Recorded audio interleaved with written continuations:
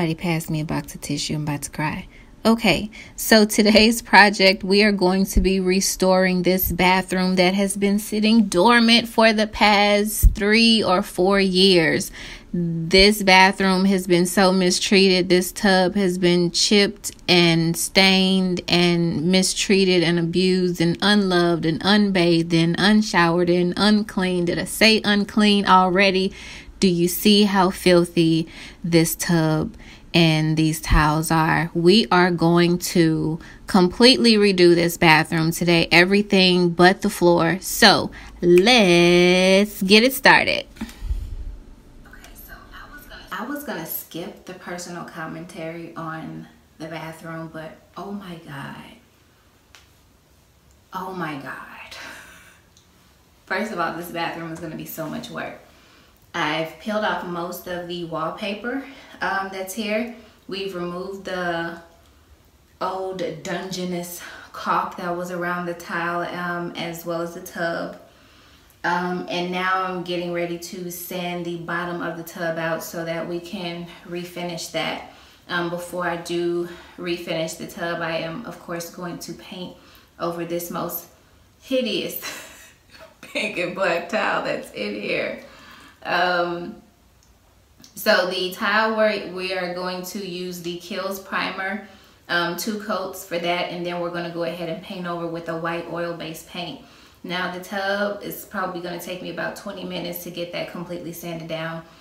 We've already removed all of the caulk, and accidentally put like some pine sol in the tub trying to clean it, but now I know that's not necessary. It's going to mess up my sander. So now I just have to wipe the tub down and dry it, and then go ahead and start sanding and get to work on this project. This is going to be, it's a very small bathroom, but it's a huge project because some of this wallpaper that's in here, I really think the wallpaper came with the house in like 1972 because it didn't want to come off for anything. So in the living room, we'll show where we had to use okay, clearly I was just very distraught here, so let's just get back to it.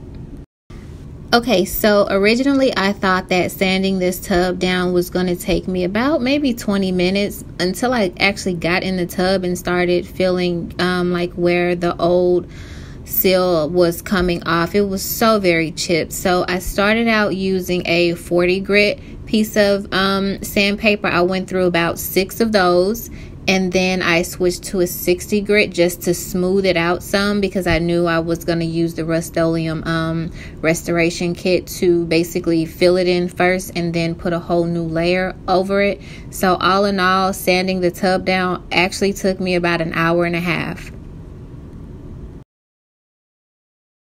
Okay guys, so here we have the results of the first layer of Killz primer. I basically just threw the whole can of paint in there and just hopefully it landed where it needed to. And now I'm coming in with the desert sand paint. This is a high gloss paint as well. You always want to go with a high gloss paint when you are in the bathroom or the kitchen. It's easier to clean opposed to using a flat paint or a matte. I guess matte is fine, but you really should go with a gloss sheen when you're painting in a bathroom or in the kitchen. Sorry I closed the door on you guys. Apparently I needed a bit of privacy while I was crying because I was still stuck in this Dungeness bathroom. So yeah, okay, here I go. I'm done with the tears. So yeah, it took me 2 coats to get the paint exactly where I wanted in the bathroom with the desert sand.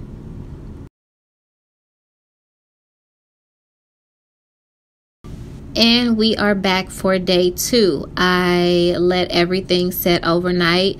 I'm I'm kind of excited about how it turned out.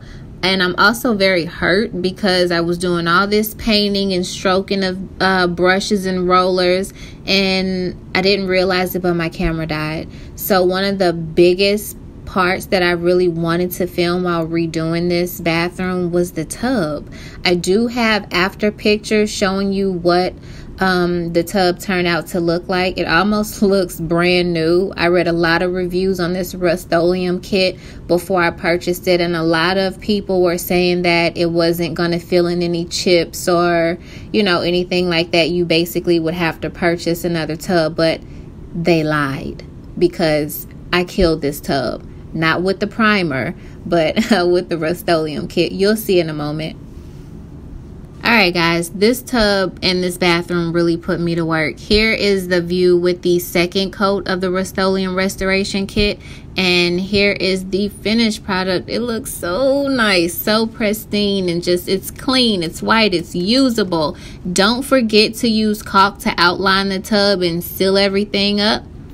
And we just want to say thank you for watching. If this video was helpful to you in any way, let us know. Leave us a comment below. If you like the video, please like the video.